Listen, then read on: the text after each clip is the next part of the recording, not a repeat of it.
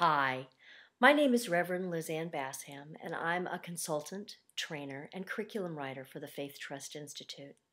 For the past 30 years, I've had the privilege of working with middle and high school youth and their families on local, regional, and national levels. Adolescence is an amazing time. Our brains are still developing, and we're moving from the concrete thinking of childhood into the abstract thinking of adults.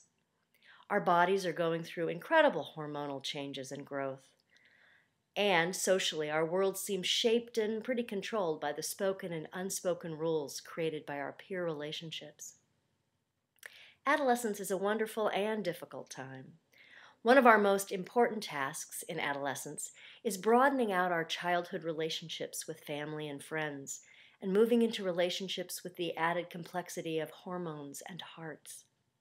As adults, we hope and pray that those adolescent relationships will be caring, honest, tender, and full of integrity and mutual trust.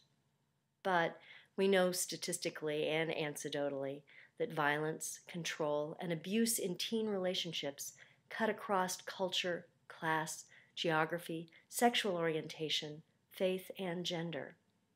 We also know that females from 16 to 24 are more vulnerable to intimate partner violence than any other age group, at a rate almost triple the national average.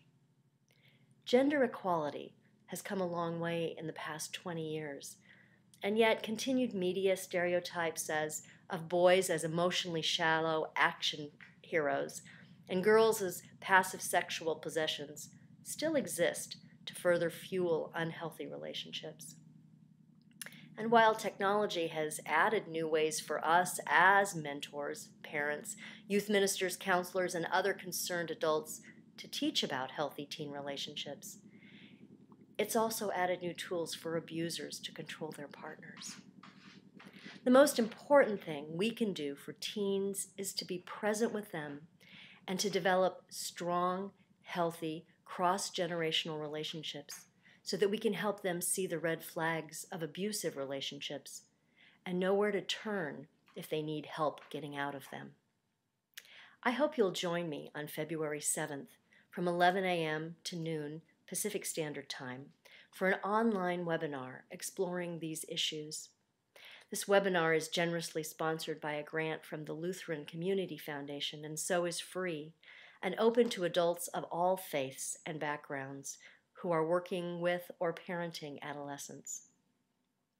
To register, simply go to the FaithTrust Institute website and click on Upcoming Webinars under the Training tab. In the webinar, we'll address what we can do as adults to educate teens on building healthy relationships and avoiding unhealthy relationships. I'll also introduce you to an abuse prevention resource, Love, All That and More, an award-winning program designed for high school-age youth, and we'll talk about how to adapt it for your particular setting. The Love, All That and More curriculum has been used around the country for close to 20 years and covers the core and important issues on healthy teen relationships and dating violence prevention. It's a great resource, but we're hoping to make it even better, and so we're launching a national contest inviting individual youth and groups of youth to create and submit original videos on teen dating violence with specific focus on the topics of gender stereotypes in the media or on the topic of technology and social media. Guidelines and prize info can be found at our FaithTrust website, faithtrustinstitute.org. As one of the original developers of this curriculum, I'm excited to see it augmented by the creativity of teens around the country.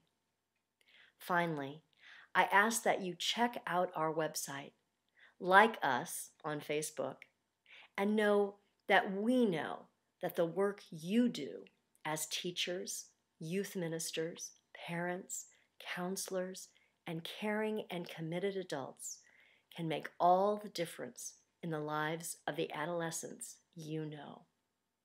Blessings.